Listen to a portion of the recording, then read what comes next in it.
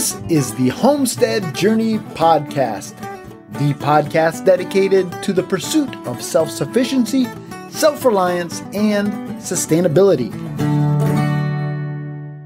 This is episode number 32 of the Homestead Journey Podcast. Welcome, welcome, welcome. If you are a longtime listener, welcome back. And if you are new to the show, welcome to you. I am so glad that you have joined us on the Homestead Journey. My name is Brian Wells. I am coming to you from 3B Farm and Homestead here in beautiful upstate New York. And once again, I do thank you so much for taking time out of your busy schedule to join us on the Homestead Journey. As I record this podcast, it is Memorial Day weekend of 2020. And this is probably for many of us going to be a very unique Memorial Day weekend. But in some ways, I think that may be a good thing because it will give us an opportunity maybe to pause and reflect on what Memorial Day weekend is really all about. Sometimes I hear people say Happy Memorial Day, or I hear people use the term, we're going to celebrate Memorial Day. And I'm not trying to be a wet blanket here, but that really irks me because Memorial Day is really anything but a happy occasion. And we commemorate Memorial Day. We don't celebrate it because it is really a day of mourning as we consider those who have laid down their lives so that we can, here in the United States at least, we're commemorating the fact that they have laid down their lives so that we can live a life of freedom. And so this weekend, reflect on that. You know, there are many mothers and fathers and husbands and wives, sons and daughters, brothers and sisters, friends who are grieving the losses of loved ones.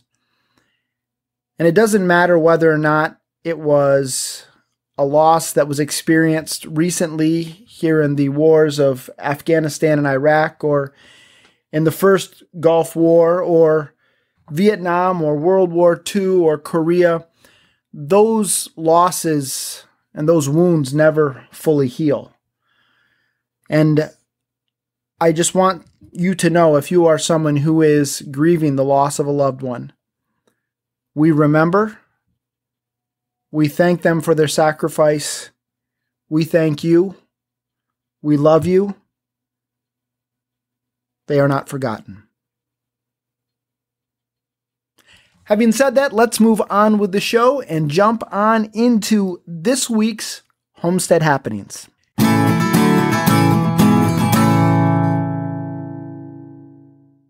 It was another busy week here on the homestead, as you can imagine. As I mentioned last week, our last average frost date was May 17th, and so it has been full speed ahead on the gardens.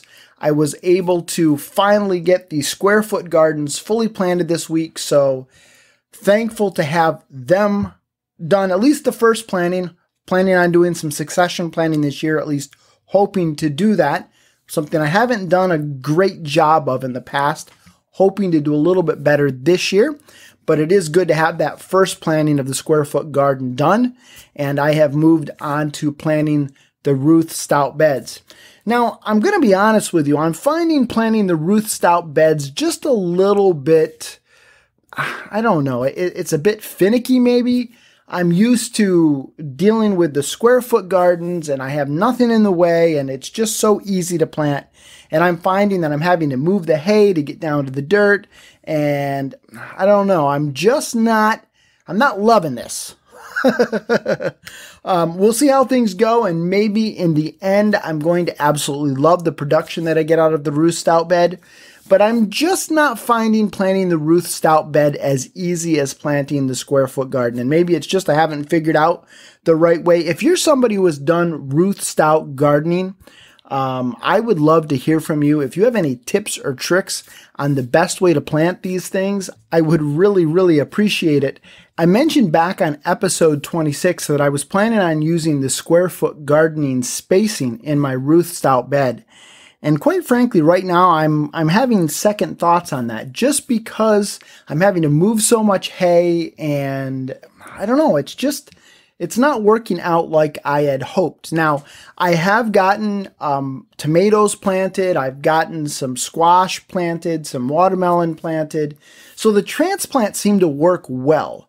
But if you're planting anything from seed, I'm just not, I'm not quite sure, quite frankly, how to do this. So if you are somebody who has done root out gardening in the past, I would absolutely love to hear from you. I'm going to be reaching out on some of the forums to get some feedback from people on maybe the best way to approach this.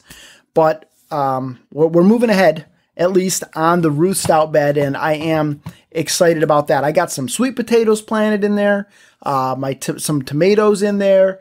I've got, again, watermelon, squash, those kinds of things, and also my asparagus that I planted in the one end. Last weekend I planted that there. So anyhow, very excited about all of that. Glad to get the gardening well underway.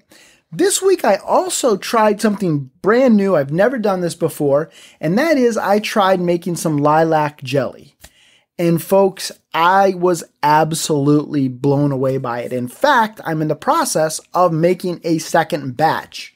Now, a lot of people have asked me what it tastes like, and I would say that to me it tastes a little bit like honey with a tang, if that makes any sense. But I will put the link to the recipe that I followed in the show notes. If you follow us on Instagram or Facebook, I've been putting pictures up of the process. So if you're interested in seeing that, take a look. But the lilac jelly was tried this week, and I really, really loved it. This week, I also bought a dehydrator, so that's on the way. Very excited about adding that to our food preservation repertoire, shall we say, to the stable of stars. We will now be fermenting, freezing, dehydrating, and canning. So excited about that. Now, speaking of canning, one of the things that I have really been looking for is lids. And I've been looking around online for the best place to buy lids, the best value for the money, thinking about buying them in bulk. And I had kind of settled on a company and had some questions about they had two versions of lids that you could buy in bulk. And so I asked on a particular site with regards to if anybody had any experience with them and what people thought. And somebody said, hey, what about Dollar General? Do you have a Dollar General near you? Well, there are Dollar Generals everywhere, folks, right? I mean, it just seems like they're becoming the 7-Eleven of our generation. It's like there's one on every street corner. And they mentioned that the lids there are of a great value. And so I went and I looked and I found some. And so I bought a case of canning lids at Dollar General. So if you're somebody who cans, I would recommend checking out Dollar General for canning lids. They only did have the regular size. I'm not sure if they carry the wide mouth lids, so I'll need to look around for those. But I am stocked up for this season for canning lids, and I got them at Dollar General. Something else I did this week that I have not done in a very, very long time. I did this on Saturday. Saturday, my wife and son weren't here. They had gone down to visit her mom and dad. And I sat on my front porch and enjoyed a cup of coffee. And I just enjoyed the homestead. I listened to the ducks and the geese. I listened to the chickens. I listened to the pigs. I listened to the sound of the wind chimes that we have on the front porch. And I just took a moment to enjoy the homestead. And folks, I need to do that more often because, a lot of times we have the to-do lists. And there just seems like there's never enough time in the day to get everything done that we want to get done. But sometimes I think it's just a good idea for us to stop and to enjoy our homesteads. And so I did that on Saturday. Very, very glad to do that. One last thing before we jump on over to this week's Charting the Course, and that is an animal update. So we have the baby ducks and the baby geese out of the brooder and out into a little yard. What I did is I actually had an old rabbit hutch that I had built, as I shared on the whole Meat Rabbit episode. I had this hutch that I kind of threw together last minute, and the bottom of it had kind of started to disintegrate. It was hardware cloth and it had started to fall apart. And so what I did is I took that off the legs, I cut out the hardware cloth, and voila, I had a duck/goose house. And so glad to have those baby ducks and geese out of the brooder. Some bad news. We lost one of the goslings that the geese hatched out. So only one of them have survived. We've named him Ollie. He's a little booger. He keeps getting out, but then he can't get back through the fence to get back in. And so we're having to keep helping him get back in. And then the moms and the dads, they're over there squawking and flapping their wings and hissing. And it's just, Ollie, stay where you're supposed to be, bud. He's a cute little thing. Love having him run around. The baby pigs are doing great. They keep getting out and kind of running around the yard a little bit, but they're not hurting anything, and there's nothing for them to get into, so I'm just kind of letting them do the thing right now. And finally, the meat birds are looking great. So next weekend, they are going to be going to freezer camp, and we'll see what our average sizes are. But they're going great. This week I started letting them back out. I had kept them in the tractor because of that hawk attack where we lost a couple like 2 weeks ago. And I just finally said enough of this. I want them out running around doing as much chickeny things as they can do. And so knock on wood, we've had no more issues and they are doing well. So that's what's been going on here on the homestead this week. Lots and lots of stuff going on, but also took some time just to kick back, relax, and enjoy the homestead. And I am so glad I did. All right, let's jump on over to this week's Charting the Course.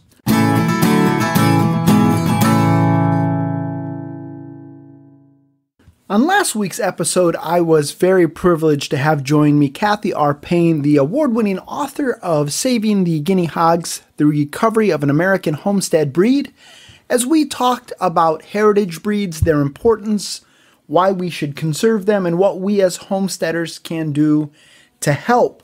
And this was all in conjunction with kind of kicking off International Heritage Breeds Week, which is an awareness campaign that is sponsored by the Livestock Conservancy. And so I was very, very happy to be a part of that. But it's one thing for someone to talk the talk. It's another thing for someone to walk the walk. And one of the things that I am very, very impressed with regards to Cathy is she is someone who has lived out heritage breeds in her homesteading journey. Heritage breeds have played an integral part in who she was as a homesteader. And so I am so happy to welcome back to the Homestead Journey podcast, Cathy R.Payne, as we talk about the impact that heritage breeds had on her homesteading journey. Cathy, welcome back. Well, my pleasure. I really enjoyed the first one. And I did as well, and I think it was a lot of great information for people as we talked about the importance of heritage breeds and celebrating at the end of this, well, we're wrapping up the celebration week of International Heritage Breeds Week. Yes, very worthy of focusing on. And so today we're going to kind of turn our conversation a little bit towards how heritage breeds played an important role in your homesteading journey. So, American Guinea Hogs is kind of, I don't want to say what you're known for, but you've written the book on American Guinea Hogs. That's really not where you got your start with regards to heritage breeds, correct? No, it is not. Yet back in 2010, my husband John and I decided to retire from our regular jobs of 30 plus years and purchase a small property in rural Georgia to raise nutrient-dense foods and heritage breeds of livestock. And I'd learned about heritage livestock when we were doing our podcast, Our Natural Life, and I decided to start with heritage breed meat rabbits. And I raised silver fox, for a short time the blue-eyed white Beverin, and then the American blues and whites. The American blue was by far my favorite, And the rabbits gave me a quick education in breeding, genetics, inheritability, pedigree, selection, and culling. So I'm really glad I started with the rabbits, because guess what?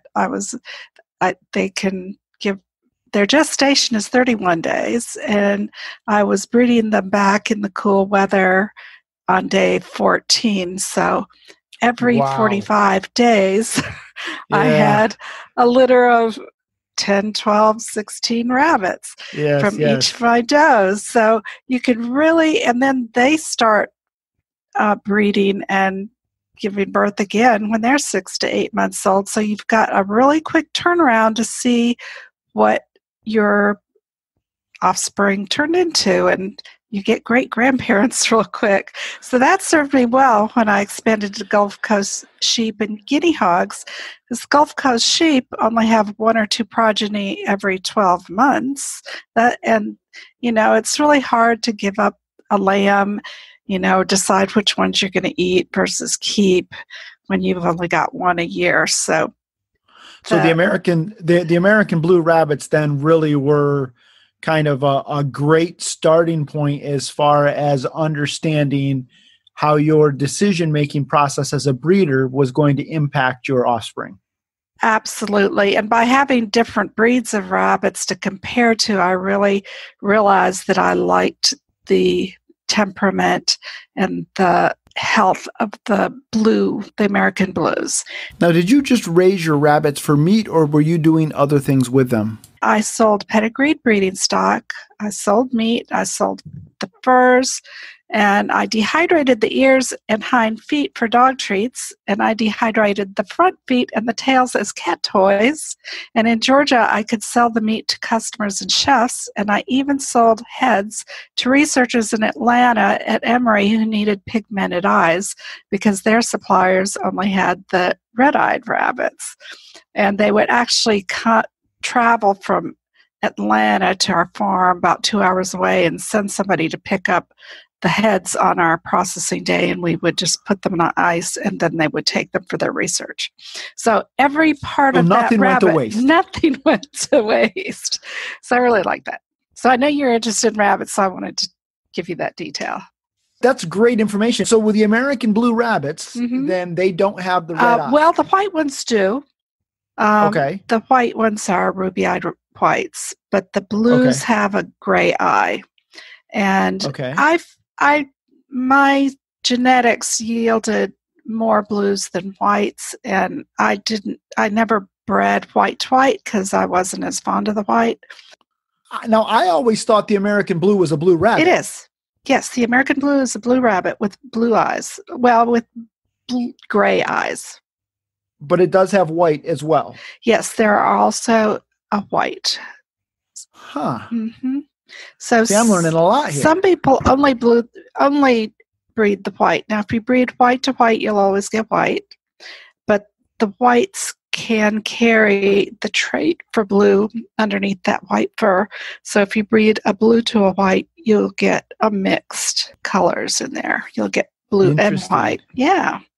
And you can really learn all those genetics so much easier, like I said, on a fast track. And then you learn, okay, it's okay to cull the offspring that you're a little on the fence about, because you'll get even better offspring from the ones that you keep. And that's an important lesson for anybody that's interested in breeding livestock for breeding stock. And even if they want really good meat qualities or really good temperament, whatever you're breeding for, you'll get through selection. But if you try to keep everything, you're going to end up with junk. Yes, and that's something that I'm learning, as an American guinea hog breeder, is the importance of making sure that you breed the best and you eat the rest. Exactly. Now, with the American blue rabbits, you've got the blue and the white coloring. Is there anything else that's acceptable within the breed, or is it just the blue and the white? That's all, but there are people working on a red strand because they think the red, white, and blue for an American rabbit would be a cool thing. But it really came from I think it was called a violet rabbit in Germany, and it was originally named something like the German blue. But then when World War II started, that was not a popular thing, so they became the American blues. And so then you moved from the American blue then onto the Gulf Coast sheep. Yes, well, I had the Gulf Coast sheep and the rabbits at the same time. Okay. And I really loved the Gulf Coast. The Gulf Coast native breed descended from Spanish stock that was imported in the 1500s and then let loose in the Gulf Coast. Whatever doesn't kill you makes you stronger, and the stock of these sheep adapted to carrying a low parasite load and had minimal hoof rot compared to bloodlines that were imported later. They had 500, I guess more than 500 years to adapt to those hot and humid conditions in the Gulf Coast that were normally lethal to sheep. What were your goals with the sheep? So I selected for wool and breeding stock primarily, but really enjoyed the meat when we did cull. It's milder than the modern breeds, especially the ones that are fed on corn in America, but even compared to the Australian and Zealand grass-fed sheep. Now, did you process your own wool? I didn't process my own wool, but I learned what spinners wanted, and I marketed wool to those who did process. So what I would do is I would trade them raw wool with an agreement to return about 1/3 of it back to me in finished form, such as roving, yarn, or dryer balls. And that increased my profits because more people knit than spin, and many people use a clothes dryer. So I would sell a pound of wool for $16 when I did sell raw wool, but I could sell a pound of yarn for $160 because I got $10 per ounce. A 3.5 ounce skein of dyed and hand spun, really soft yarn would go for $35. Yeah, and it was, wow. So that's what we call value add, and that's a good way to increase your income on the farm instead of selling herbs, which you could sell herbs, but if you take the herbs and make them into a salve or make them into a tincture, then you can get more money for the same herbs. So it's always working, right. And then working with other people. I love making connections and letting other people do what I don't do best, such as spinning and washing wool. Yeah, and that's a great point because I mean it's everybody's helping each other, and at the end of the day, the breed is benefiting from that. Absolutely, and so is the community of people who process and so forth. Absolutely. So how many sheep did you have at that point? My sheep herd I kept it at about 15, and then not counting the lambs. So with 15 sheep, I'd have 1 or 2 rams, and then I'd have the ewes, and then they would give me, 1 to 3 offspring a year. So I would double that usually in the spring. And so then how many, because I know nothing about sheep, how many times a year would you shear them? Is it just once a year or twice a year? Or once a year. Mm-hmm. Once a year. And so out of those 15 that you had, how many pounds of wool would you get once a year from them? Well, it's a smaller breed, just like the guinea hog. You have smaller products out of it. I'm not sure what a big wool sheep would typically produce, but these would be 3 to 5 pounds per sheep. And I would bag them and label each by the sheep and the year. So when I traded to people, I would ask them to put the name of the sheep on the bag of wool. But you figure 15 times 3, I'd get, close to 50 pounds of wool a year from my farm. Mm-hmm. And then you would also, you were also culling them for meat. Were you selling the meat to anybody else, or is it more just for your own personal consumption? It was pretty much for family, but I had a few customers that I would sell whole. But I think I forgot to finish that. When I So when somebody spun a skein of wool for me, they would label it with the name of the sheep that produced that wool and Gulf Coast sheep. So I was branding the breed, and I was also branding the individual sheep, because some sheep have different qualities of their wool than others, especially since it's land race. We'll get to land race discussions a little later. And people would buy this same fleeces from year after year. So if they liked Ginger's fleece in 2014, they'd want to buy it again in 2015. Interesting. That's a great point. And that is one thing that I did pick up on at our county fair last year, as I was watching them breed. Not breed. Sorry, watching that'd be very awkward at a county fair. Watching them judge the coat, not a coat, it's the fleece, I guess. Of the animals as they were talking about, and I actually think I was watching them judge goats, but I think the concept would still hold true with sheep, is that each, as you said, each individual animal has its own individual characteristics with regards to the quality of wool that it is producing. Absolutely. And so then to be able to market it down to that level, I think is great. I think it's just another added value on top of, something that you can't get from the big guy, so to speak, right, because there everything's just thrown into a big ball and processed. Yeah, anything to get that personal connection with your customer is what hooks them. And they'll come back. Absolutely. And again, everybody benefits. Somebody's getting a quality that they like, that they can't get somewhere else. And, you're able to sell it at a bit of a premium because of that. And at the end of the day, everybody benefits from it. Now, sheep can also be raised for milk. Did you get into that? Can Gulf Coast sheep be milked? I mean, what's the situation there with them? I just saw a picture of a Gulf Coast sheep on a page for the Gulf Coast Sheep Association, and I asked them, I said, are you milking that sheep? Because it had an udder as good as my salmon dairy goat had.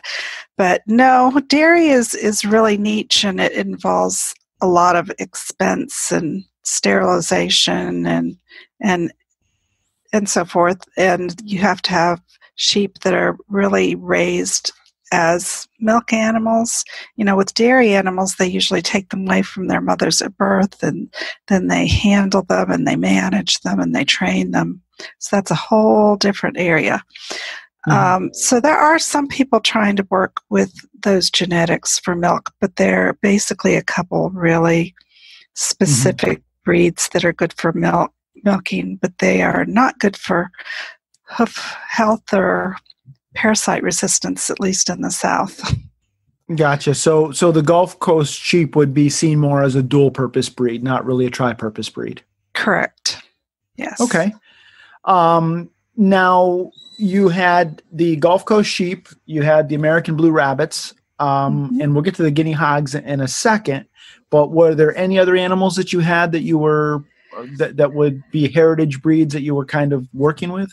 Those are the only ones that I actually moved breeding stock forward with. I did have Khaki Campbell ducks, and they are a heritage duck breed, but I did not keep any of their eggs for hatching.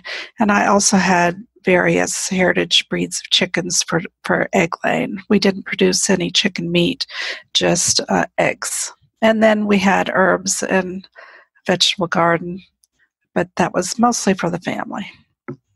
Okay. So as far as then for production, either for moving the breed forward or for producing to sell products to other consumers, it would have been the rabbits, the sheep, and then the American guinea hog. Correct.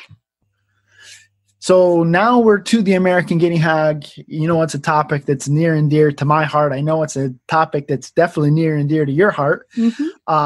So my story with the American Guinea Hog is that I found the American Guinea Hog, and that led me to heritage breeds. Mm-hmm. And your story is kind of a little bit of the opposite of that, in that you found heritage breeds, which led you to the American Guinea Hog. That's right. And I don't think it really matters which way you get there. We got there. Mm-hmm.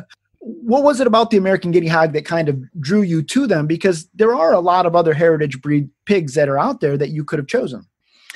Well, I did have a small homestead. We only had 11 acres, and we left about an acre and a half outside for the wildlife outside our fence. And then we had some land around our house. So that only left us with 8 acres of pasture that was fenced in. So I didn't have room for a big hog, and I didn't want a 600-pound hog on my farm. I didn't want to deal with the size, and we really just didn't have the room with the sheep and the rabbits and everything else. So I had heard about the breed, but really couldn't find much information about it. And then I had a American Blue Rabbit customer that came, and I think she came from out of state, because I would sell these rabbits like 3 states away. I actually shipped some to California.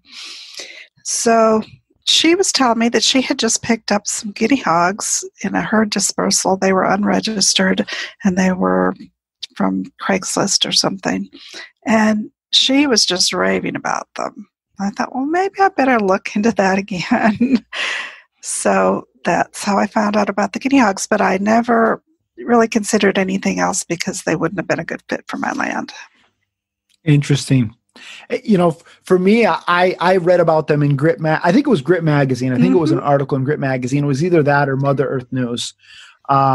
I get both of them. It might even been Hobby Farms. Actually, they haven't had an article in Grit yet, so it was Mother Earth News, and it was written by Jeanette Behringer. Okay, well, there it is. Then now mystery solved, because I knew it was in one of them. I just could never remember which one. But I got that episode, and as I was reading just the breed description, and I was just reading about the American Guinea Hog, it was everything that I'd ever wanted in a pig. Mm-hmm. And So I kind of on a lark said, well, let me see if there's anybody within 4 hours that happens to have the American Guinea Hog. Right. And I went to the American Guinea Hog Association website, looked up a breeder, and wouldn't you know, there was actually somebody in my town that was an American Guinea Hog breeder. And so I contacted her right away, and she was gracious enough to let me come down to her farm and look at the pigs. And as soon as I laid eyes on them, I fell in love. Mm-hmm. And I'm with you. I never really considered anything else. Mm-hmm. It was just, it was love at first sight, and I've been extremely happy with them. And, for me, a big part of it, you mentioned, you didn't want a 600-pound hog.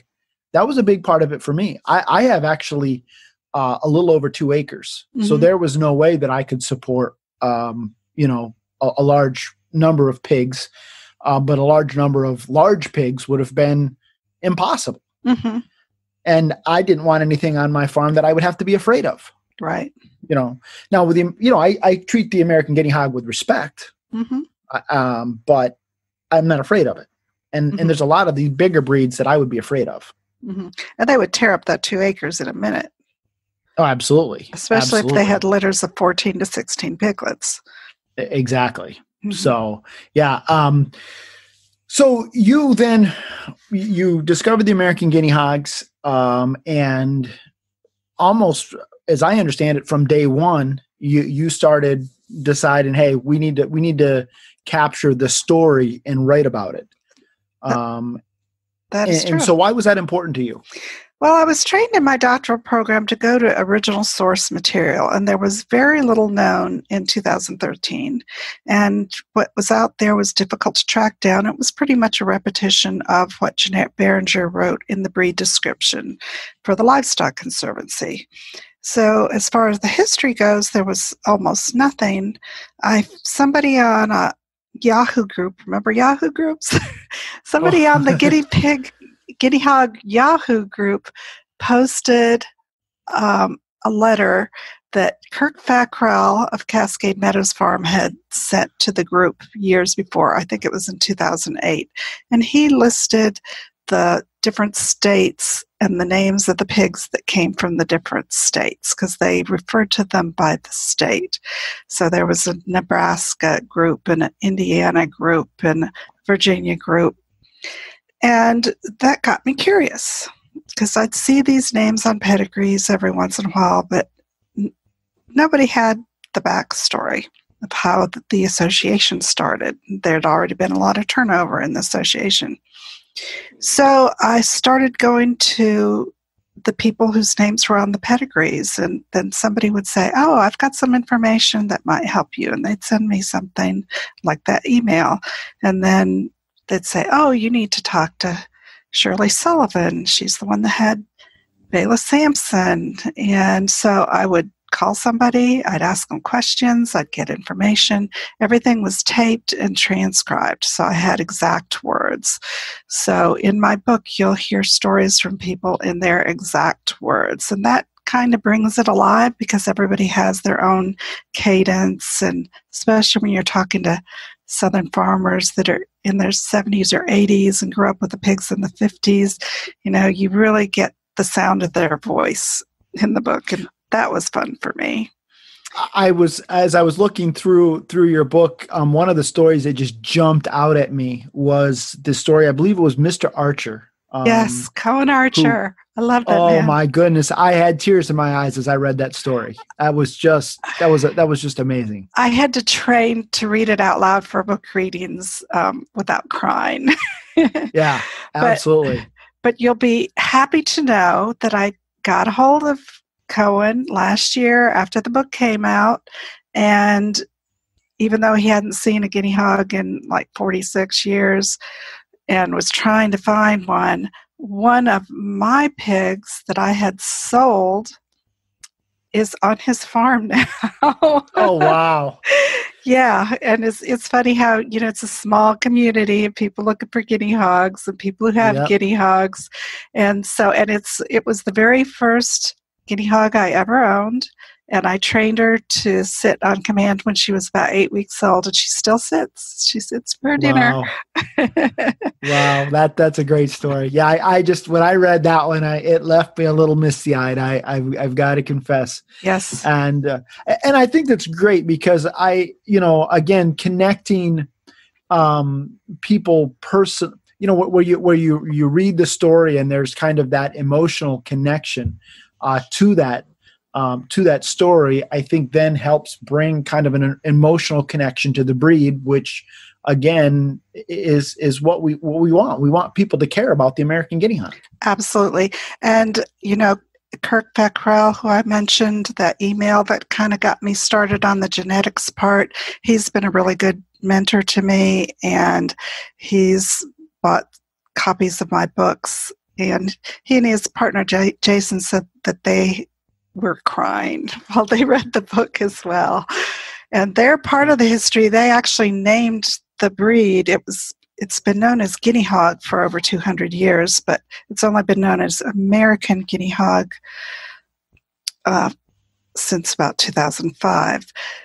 And if you want to know why, then you just read that story in the book. You could just look in the index and find his name. Or I think it's in chapter 1. So don't want to get off track too much here.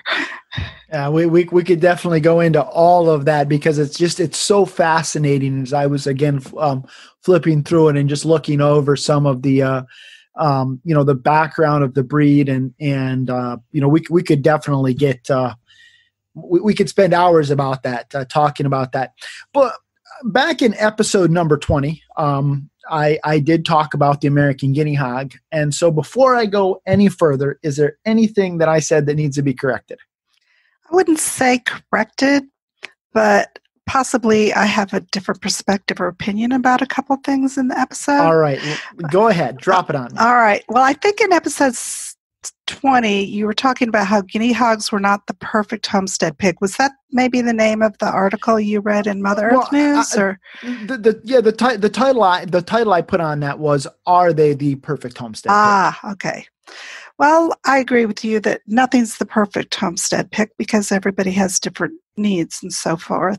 But it is considered America's favorite homestead hog. That's a slogan that the Guinea Hog Association uses.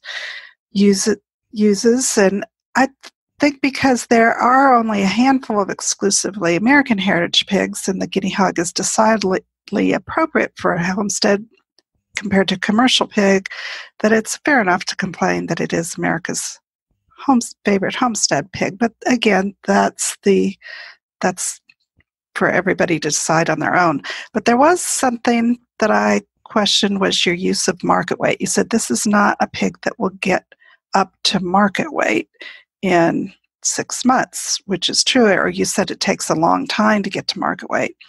And my argument for that is that market weight can kind of be when you personally want to market. So if you think about in 4-H projects, they talk about a market hog at 245 pounds with a range of 210 to 280.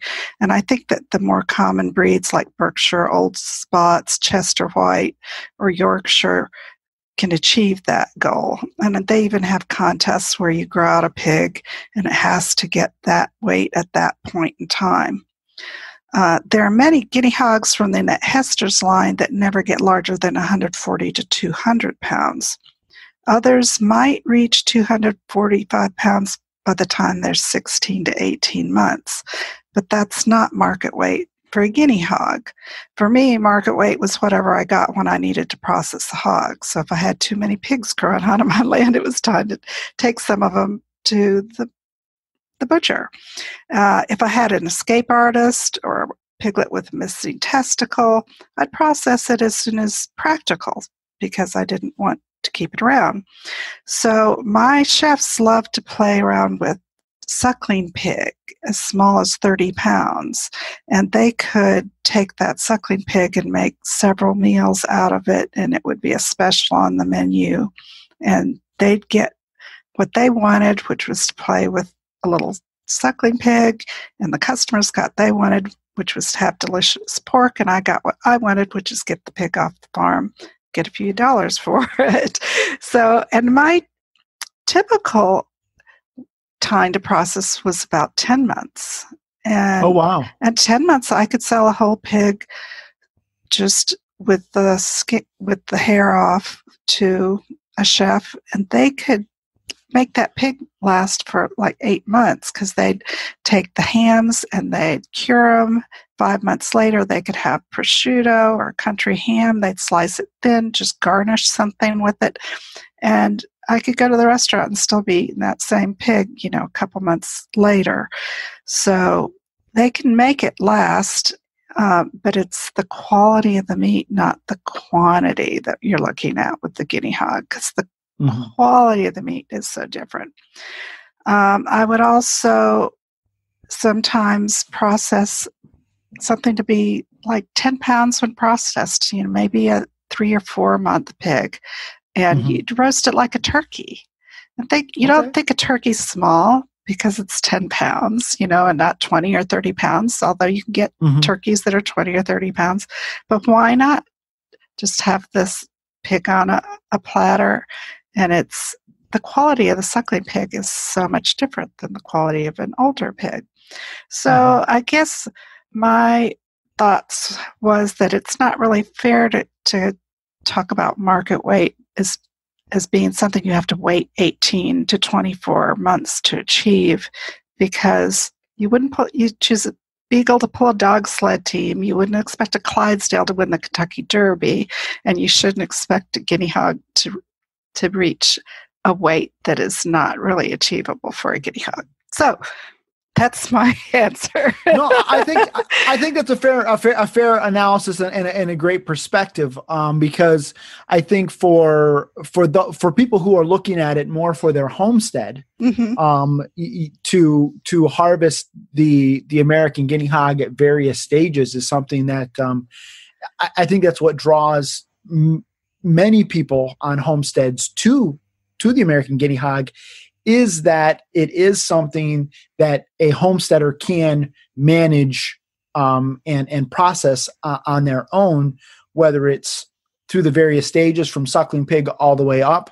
You're not having to worry about, again, haul around that 600-pound pig or 400-pound pig or even a 250-pound market hog.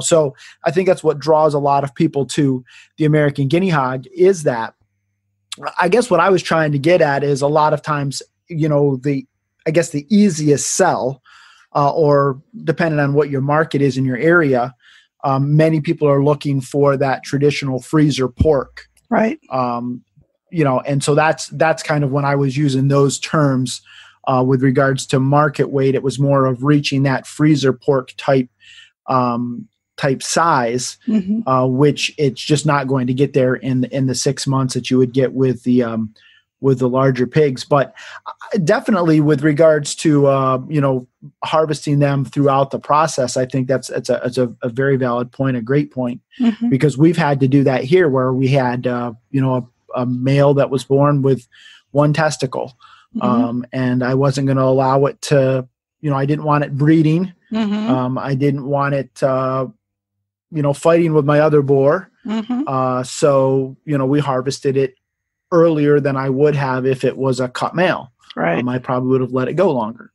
I think another point that is important to make here as well is that how when you're going to market these pigs to chefs and to restaurants, I think one of the things that it's very frustrating, but how you can do that is there's so much variability from state to state on how that is handled.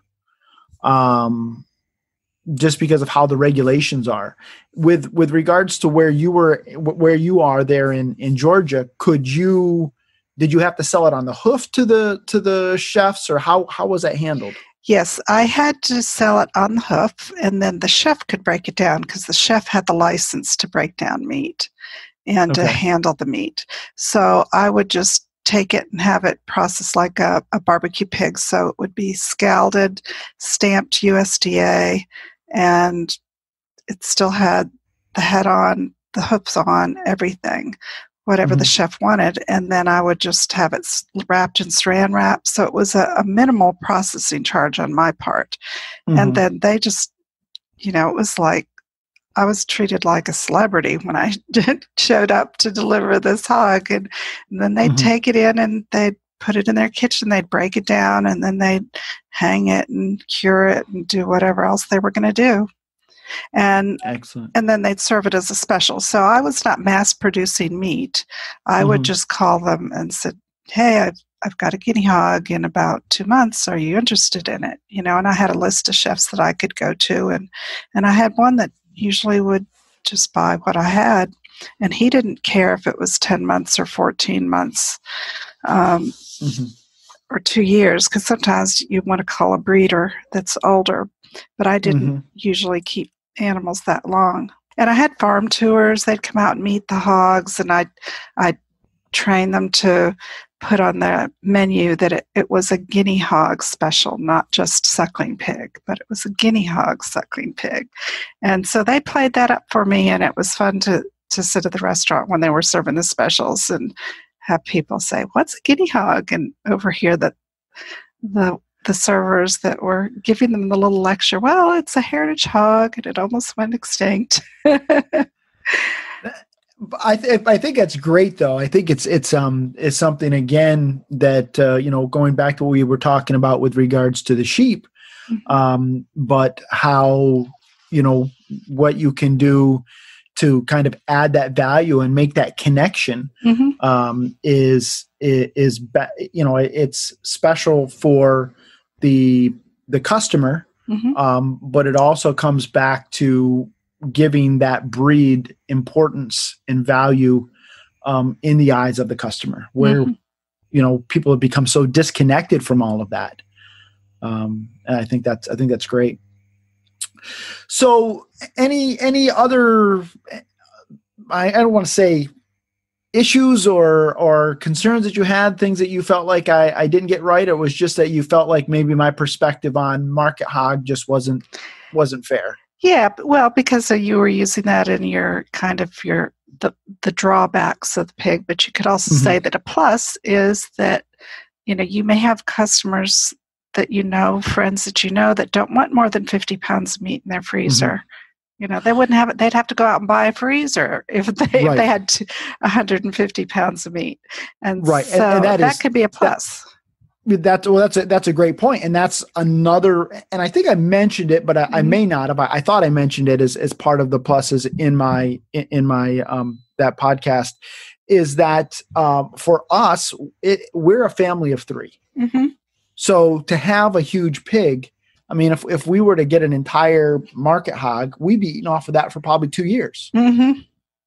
So that's definitely, again, something else that drew us to the American Guinea Hog. And it's been something that has been something that customers that have purchased from us have wanted and have enjoyed as well, is that even when I am getting it to that, I hate to use the term market, I just don't know what other term to use, but that larger freezer size, that it's still not, several hundred pounds of meat that they're having to deal with. Right. So the American Guinea Hog, we've used the term land race breed, and the American Guinea Hog is considered to be a land race breed. And that's something that it's terminology that it took me a while to kind of wrap my head around. Could you kind of explain what that means and why that's important with regards to the American Guinea Hog? Certainly. This is something you could put in your show notes. For anything related to breeding and heritage breeds, I refer to my Bible, which is Managing Breeds for a Secure Future, Strategies for Breeders and Breed Associations. And that's the 2017 second edition by Dr. Philip Sponenberg, who's a consultant to the Livestock Conservancy since 1977, Allison Martin, who's the current executive director of the Livestock Conservancy, and Jeanette Behringer, who's the program lead at the Livestock Conservancy. And they've done an excellent job of breaking down a lot of the genetics and the different types of breeds.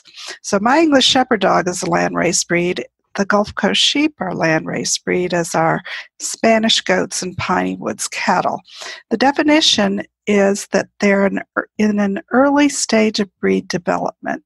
So if you think of like a thoroughbred horse, they're in a late breed, or a poodle or a beagle. They have a real specific look, and you can right away conjure up a mental image of them.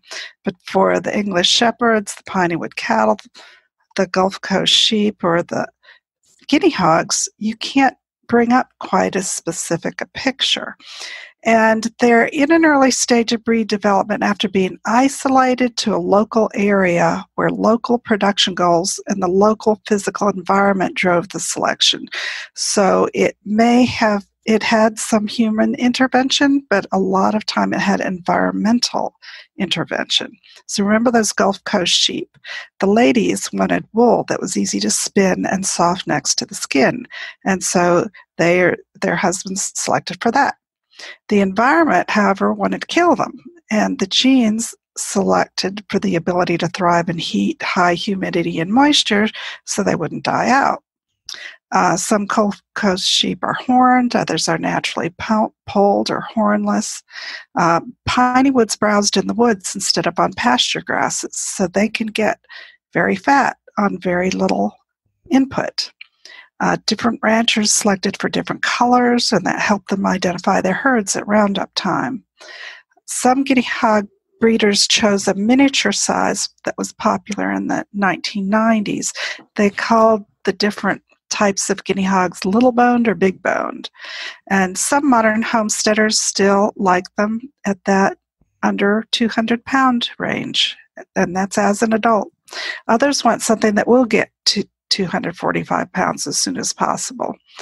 The coats will vary from thick to thin to wavy or curly, like a poodle or a Mangalista. I believe that the authors of Managing Breeds do that. The biodiversity within a breed can really help it keep it healthy and survive for the future. So those genes are always there. They might be hidden, within the different strains, but you can bring them out. And to save the different traits, some line breeding is needed, or close breeding, like cousins in a family, to save those strains within a landrace breed. So, but you have to know the tradition, you have to know the history, you have to know the different types. And so my book and my website are designed to help breeders understand the different genetic lines. Then if you go on my website, you can actually see photographs of the different genetic lines. So that helps continue the education. Awesome. Excellent. So, and I will definitely put a link to that book. I'll put a link to the, to your website and so forth in the show notes.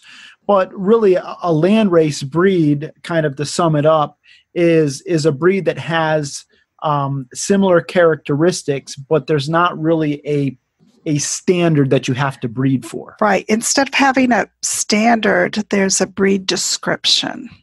So the associations can determine how much they want to enforce the parameters of the breed description. So that if it says that, they only come in these colors, that you don't do other colors, but that's usually kind of superficial with a landrace. So you look more at the size range. Like if the size range starts at maybe 130, 140 pounds, you don't want to be breeding them 60 pounds. Right. And you don't want to really breeding to get to 600 pounds. Again, then it's no longer a guinea hog. So you try to keep kind of the old-timey traditions going. And these are animals that never had breed associations until modern times, really since the Livestock Conservancy has been formed. They've helped start a lot of these breed associations so that we can preserve them. But if you look at Berkshire pigs or large black pigs, they've been bred for hundreds of years in Europe, highly standardized, and a very specific breed standard of perfection is what they call it in the rabbits, and maybe some of the other breeds, is that you have to at least aim for that standard. And I think one of the downsides to being standards driven, I think, is proven out. And I think I'll just use one of the best examples that I'm aware of is the German Shepherd, where a lot of German Shepherds have hip problems as a result of breeding for standards, which has caused, in essence, has had unintended consequences over the years, just because of how the standards being achieved, kind of what that's led to. Right, and those are usually AKC standards, which are more beauty contests, basically, and you have fads and preferences as to what you like, and they wanted that lean, that sloping hip look. But then you also have the UKC, which are more performance standards for what the breed was originally meant for. Right. Right. So it does get pretty complicated, but I love to talk genetics. And I think at the end of the day, it's something that you can't just turn a blind eye to. Understanding, genetics and going back to kind of your background with regards to the rabbits, and okay, if I breed this one with this one, what am I going to get, and what's the impact going to be on down the line? You've got to pay attention to that and understand that to ensure that you are not causing yourself issues to where you're going, whether it's a lack of mothering instinct, or it's a tendency to be aggressive, or whatever. There's a lot of bad that you can pass on if you're focused only on either superficial traits or one particular, whether it's growth rates or whatever. If you're not looking at the whole of the pig, then you may be creating problems. Right. And if you're working with a heritage breed and you want to help preserve the breed, you want to preserve those qualities that makes it a good breed. So let me ask you this question. The American Guinea Hog was traditionally a southern breed. I'm in the north.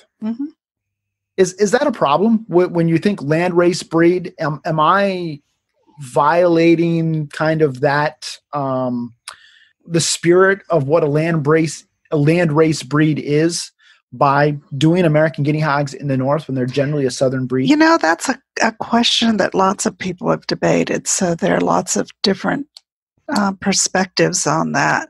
But I think that they are doing really well in the north, and most of them were actually in the northern states when they were discovered and brought into the association. But when I went back to the histories and found out where this Pennsylvania breeder got their pig, or where this Virginia breeder got their pig, they tell me, oh, Alabama, oh, Georgia, oh, Mississippi. So that it's interesting that they were a southern breed, but they are adaptable. They're pigs. So pigs have adapted to a wide range of climates, and this particular breed has also adapted. But what is really beneficial in the South is that black coat, because the black coat will protect them, and the thick coat will protect them from sunburn.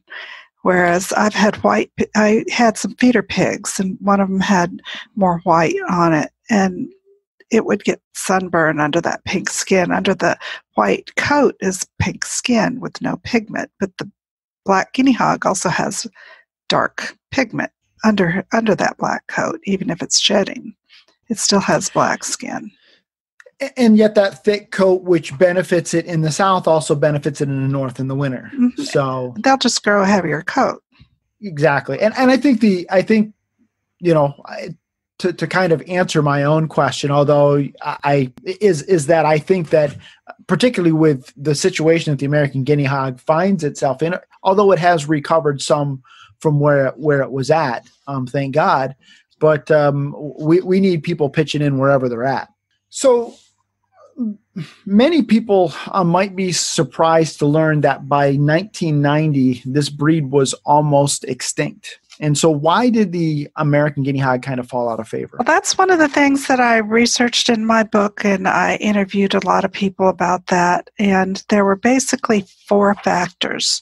One was the demonization of fat and lard and the drive for leaner pigs. And that all came out of the Ansel Keys study, and fat led to cholesterol, and cholesterol led to heart attacks. And we know a lot of that research is pretty iffy, but people stopped eating fat in the 1970s. And so people started breeding leaner pigs, and there was the other white meat movement and all that I address in my book. Another factor is the small loss of small farms, and the ag commissioner under Richard Nixon, Earl Butz, who said, get big or get out.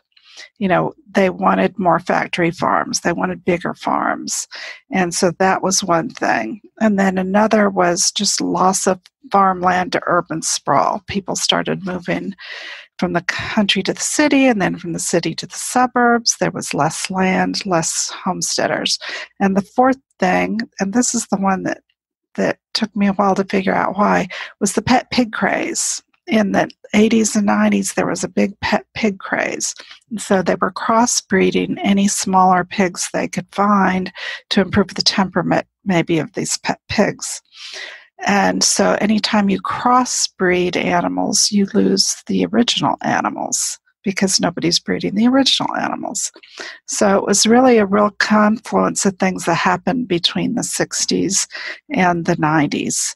And each one had an impact, and there was no organization, so that's what happened.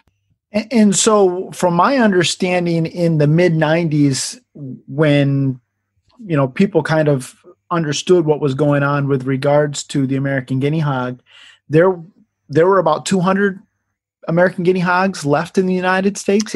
Am I correct in that figure? It was more like about 50, and we're talking about breeding pigs, and they were only able to find 5 or 6 farmers that were still growing them. And this would be a whole other story, but they thought that these farmers in different states had unrelated pigs, but they were all basically from one single farm that sold it to somebody, that sold it to somebody, that sold it to somebody. So they were all basically 90% of the initial hogs that started the Guinea Hog Association were from Annette Hester's farm, and her hogs were from Mr. Hale and then Marcia Reed Dan Hale and Marcia Reed sold him her hogs, sold her hogs. So it gets very convoluted, but it would take hours to explain what happened. Right. But I mean, the fact is, at the end of the day, it was a significant, limited amount of pigs. Yes, and they found about 35, and then a lot of those were neutered, or they were living in a zoo without a mate. And so it turned out being 11 hogs that started the AGHA. And so do you know what the current status is of the breed, like as far as the number that are in the registry? I really do not know what their numbers are, and I don't think the registry does, because that usually takes a lot of sleuthing and homework. It was originally listed as critical on the Livestock Conservancy's conservation priority list, and that's the lowest category, the most need. And then it moved up to the next level, which is threatened. And the priority list just came out this week, and they're still at threatened. I believe they've been there since about 2015, and there was a census that the Livestock Conservancy helped them with it was just before 2014. So they haven't really counted their numbers since then. It's really hard to complete a census because there's a lot of work involved with it. Last year, I helped the Conservancy and the Large Black Association with their first census since 2014. At the time, they had thousands of pigs on the books and hundreds of breeders listed. But I spent the better part of 10 months every day calling, emailing, looking them up on Facebook, texting, and everything to find these breeders. It turns out they have only 35 breeders left and 325 hogs that are registered left. And and it was just, they knew that their count was off, but they just didn't know what they had. And it takes a lot of money to do that kind of work, a lot of time.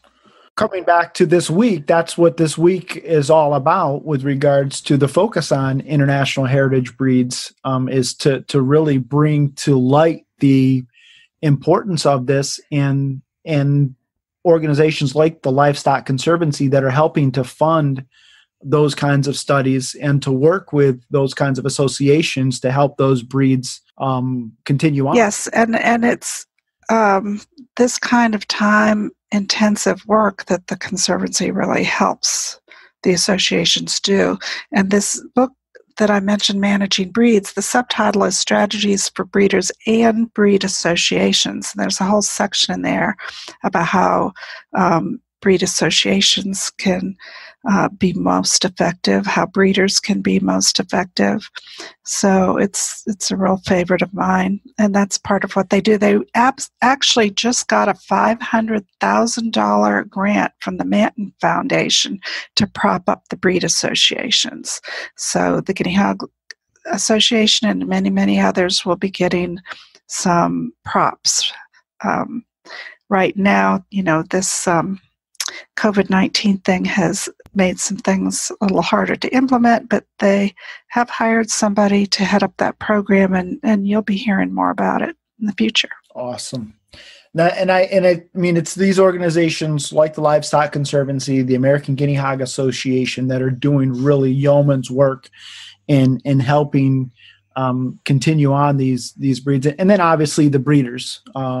Not to pat myself too much on the back, but people like us who are out here in the trenches, raising these pigs and trying to help other people understand the benefits of the heritage breeds, and in particular the benefits of the American Guinea Hog. And so I really appreciate you writing this book to as I said earlier, to help give people that backstory to the American Guinea Hog, why people were raising these pigs, and to give people a bit of a connection to that, and hopefully that will help people in the future, have that sense of connection to where their food comes from. Yes. So before we wrap up, you have stepped away from raising livestock, and you've kind of made the next step on your homestead journey where you've downsized. You're trying to support local farmers and so forth. What do you miss most about your homestead when you had the livestock? Well, I just really love the connection to the animals, because all these heritage breeds that were selected for temperament and selected to be on a small homestead, they were very family friendly and very gentle. And I just had that connection to the animals, and I miss that. And I miss being out, seeing the change of the seasons, and just walking from pasture to pasture to take care of my pigs and calling them by name. But I do not miss the 2 a.m. when it's raining and the moon's full, and I know that a lamb is due and it's pouring down rain, and I need to get dressed and go out there and check to make sure that nobody's in distress. Or when we're having flash floods, and I just moved the pigs to a new place yesterday, but they've already mucked it all up because of the rain, or they need to get on higher ground. So I really hats off to all the breeders like you that are doing the hard work and keeping these breeds going. Well, thank you. I'm with you. I tell people all the time, and not that as long as I'm able to do it, I'm going to keep doing it.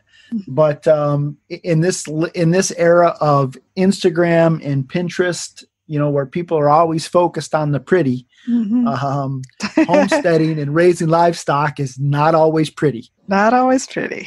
And those moments of the 2 o'clock in the mornings, or oh my goodness, there's this cold snap coming in that I wasn't anticipating, and now I've got to rig up a heat lamp, which I absolutely hate, but it's a matter of, do I roll the dice on that or watch animals die? I mean, it's those kinds of things that certainly I can't say are high on my list of favorite things, so I'm sure I wouldn't miss them either. Now, you are currently celebrating the 1-year anniversary of the release of your book, and you have told me that you are continuing your research. Yes. It's kind of like, I think just about any project, you're never done with it. You just quit working on it. In your case, though, you haven't quit working on it. You published it. You've kept working on it, and you hope to publish an update. So any timetable on that? Not really.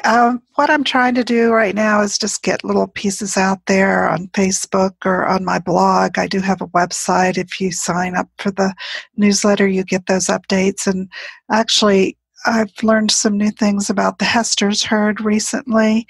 And what I know so far is going to be on the Hester's page, the Hester's Linebred page of my website on the gallery. So, but I am thinking about the Homesteader's Guide to Raising Heritage Breeds, and I hope to just get some of these generic ideas about the importance of saving the breeds and how they do fit a homesteader's needs. Get some of that out there.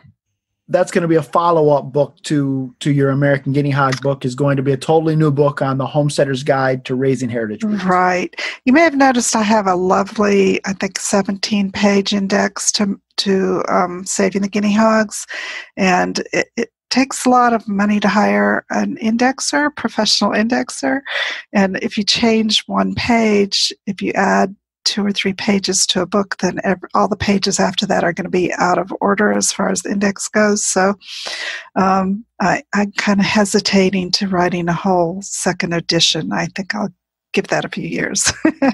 Gotcha. So you're going to focus on this Homesteader's Guide to Raising Heritage Breeds, and then I'm looking forward to that. I think that'll be something very important, and I think it'll be well received. So as we wrap this up, if people want to find more about you or the American Guinea Hog, or if they want to purchase your book, how can they do that? Well, my website is www.guineahogbooks.com. I sell soft and hardcover books there, and I can autograph them before I send them out if you buy them from my website. They'll also come with award stickers because the book is won 2 awards, but they don't keep those stickers in the warehouse when they're printed.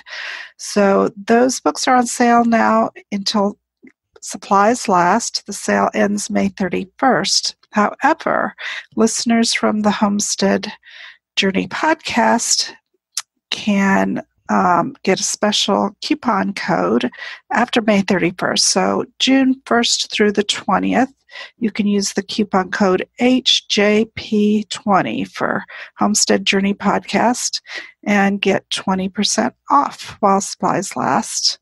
And then you can get the ebook on Amazon. Amazon usually has the soft cover discounted and in stock, but not the hardcover.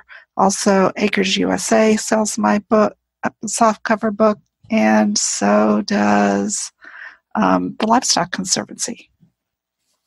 Excellent. So a lot of places that you can get that book. But if you, in June, from June 1st to June 20th, if you order it straight from Cathy's website, then the coupon code you said was HJP20? That's correct. HJP20. HJP20. I'm also on Instagram as @guineahogbooks and on Facebook as Saving the Guinea Hogs, or my personal page, Cathy R.Payne. Excellent. Well, Cathy, thank you so much for being on the podcast again. I really, really have appreciated you taking the time out of your schedule to be here. I've enjoyed these discussions. I really admire and appreciate your commitment to heritage breeds, and in particular to the American Guinea Hog. And I really appreciate the fact that it's not just been that you've paid lip service to it, but that you have, through your homesteading journey, the heritage breeds have really, really played an important part in that. And so I think it's a really great template for other people to try to emulate. So as we kind of wrap up, this, again, is the end of the International Heritage Breeds Week. Did you want to say anything else with regards to the Livestock Conservancy? Yes, if you want to follow the hashtag Heritage Breeds Week, and the Livestock Conservancy is at livestockconservancy.org, and check them out and see what they're doing for Heritage Breeds Week.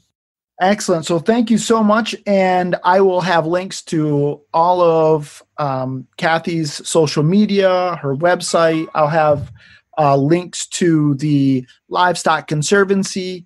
And so again, thank you so much, Cathy. I really, really appreciate it. I've really enjoyed this. It's been quite a pleasure, Brian. Thank you for inviting me.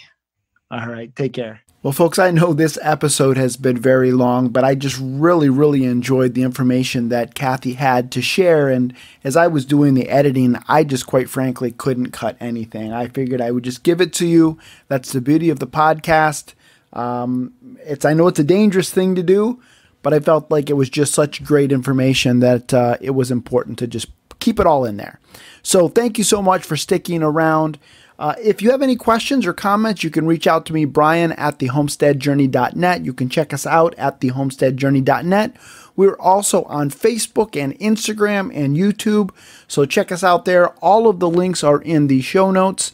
And until next time, everybody, keep up the good work.